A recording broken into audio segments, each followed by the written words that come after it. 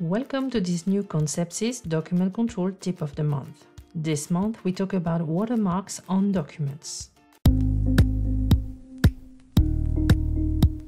A watermark is a layer of text applied onto a document. Why use watermarks? It's a way to provide information without modifying the document itself, and as a layer applied on top of the document, you can use it for multiple reasons.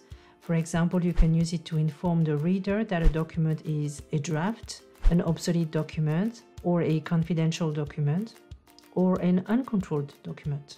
I will show you now how to add watermarks easily on documents. Make sure that you stay till the end because I'm going to give you 3 pro tips to make your life easier when it comes to watermarking. For this tutorial, I'll be using Adobe Acrobat because it's a widely used software in many offices and it also contains really cool features for watermarks. So we are going to open our document in Adobe Acrobat and then click on the Edit PDF button from the right-hand side menu. This opens the Edit menu at the top of the document. We are going to go to the Watermark menu and select Add, and the window that opens will allow you to customize your watermark. So in front of text, write down the watermark as you want it to be displayed. Change the settings in terms of font, size and color. Change the rotation setting if applicable, and then click on OK. The watermark now appears as a layer on all pages of the document. And here we come to my first pro tip, which is modify the opacity. By default, the watermark has an opacity at 100%, which means that it will hide the text that is behind it. So if we want to still be able to read the document despite the watermark, we'll need to change the opacity. That's done when you are setting up your watermark. After setting up the color and size of your watermark, change the opacity so that the watermark now allows to read the text that is behind it. Typically, an opacity ratio between 20 and 25% is appropriate, but you can play with the opacity settings to customize it to your specific needs. Tip number 2, save your settings for next time. Don't you hate when you have to do the same task over and over again? I'll show you a great feature that will cut down 90% of the time you spend on watermarking. Once you have done the setup of your watermark, before clicking on OK, go towards the top of the window and click on Save Settings.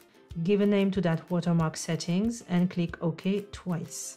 So next time you will have the same watermark to insert on a document, you will just have to click on Add Watermark, then select the saved watermark and voila! You just saved a lot of precious time. This takes us to tip number 3.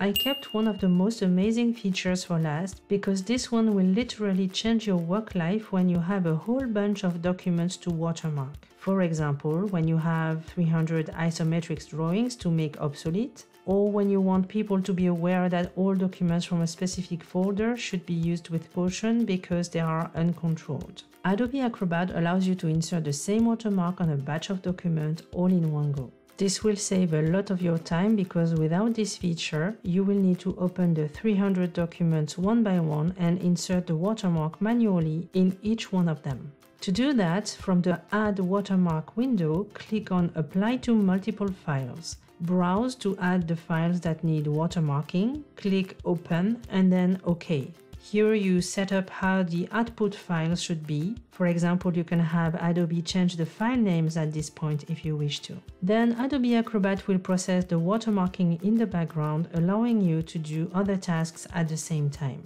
Do you think watermarks could be useful in your daily work life? If you already use watermarks at work, what do you use them for?